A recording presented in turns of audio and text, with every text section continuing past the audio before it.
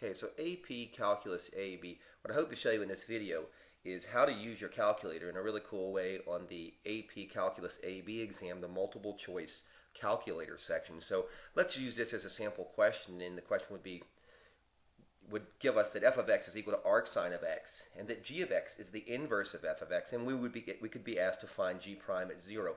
So there are lots of ways to do this, but with this calculator, I think this might be a really cool way to do this. So if you don't mind, let's look at this. So just going to jump into your calculator. So for you, from here, right, you just hit menu. When you hit menu, you'd hit actually home. When you hit home, it would give you all these choices, and I'm saying I'm going to choose calculator.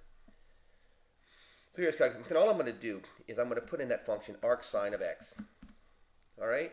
And then I'm going to save it by hitting Control Store right here. I'm going to define this as f of x, and you can see it's already bold in my calculus. I've already done this problem, so it's already sitting there, but I'm just redoing it.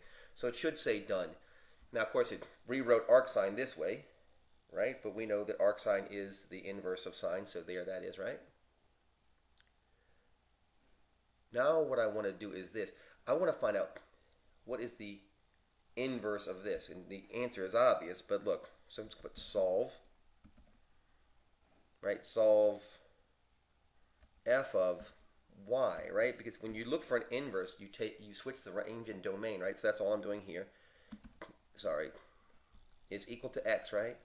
Is equal to x, comma. When you put the comma in your calculator when you're doing the solve function, it means in terms of, and we want it in terms of y. So it gives us back, and it gives us this thing back here. Okay?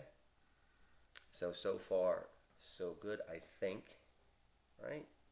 And now what we want to know is, because it defined this for us, we want to know what is the first derivative of sine, right? So this should be really obvious here. I just wanted to show you how it came about it.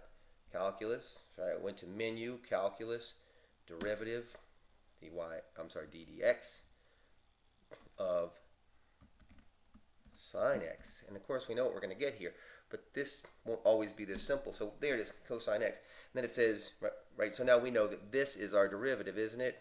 And we want cosine of 0, don't we?